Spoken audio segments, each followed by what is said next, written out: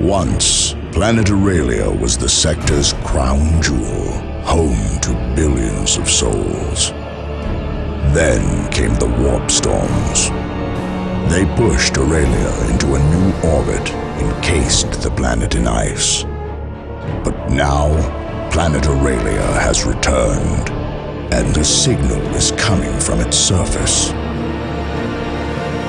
My name is Daniel Kading. I am the lead designer for Chaos Rising, the expansion pack for Dawn of War 2. Dawn of War 2 is a real-time strategy game where you command the Space Marines, superhuman warriors who battle to protect mankind from alien forces. Chaos Rising takes place 1 year after the conclusion of Dawn of War 2, a brand new campaign where you have to deal with the evil machinations of your archenemies, Chaos. Forces of Chaos are the legendary archenemies of the Space Marines. They're hateful, murderous, and they want nothing more than to bring down everything for which the Space Marines stand. They are demonic infusions of men, and bringing them down will require more firepower than you've had to use against any other opponents. You'll find the Chaos Space Marines themselves, armed with bolters, heavy weaponry, and dark magic, as well as demonic forces. Joining your side in this fight against the forces of Chaos is Jonah the Librarian. He is a powerful psychic caster.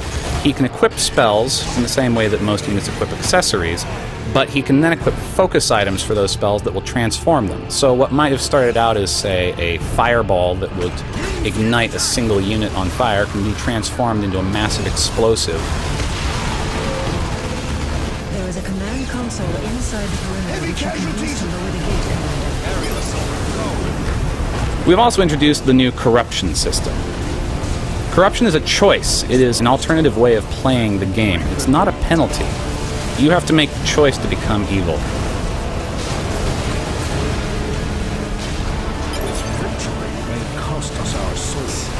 The results of corruption are huge and widespread. They touch everything in the game, including the sorts of abilities you get, what sorts of traits you can unlock, what sorts of war gear you can equip, both good and bad.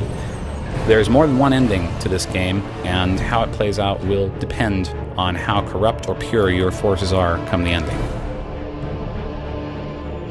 The world environments in Chaos Rising are absolutely gorgeous. Every time you visit them, we wanted you to be amazed. We have 2 new environments.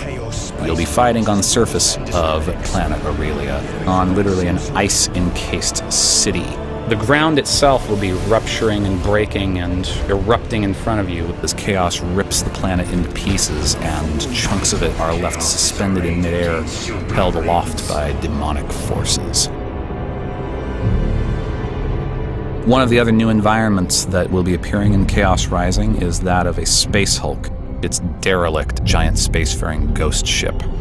And you will need to foray into it in order to solve the mysteries in Chaos Rising.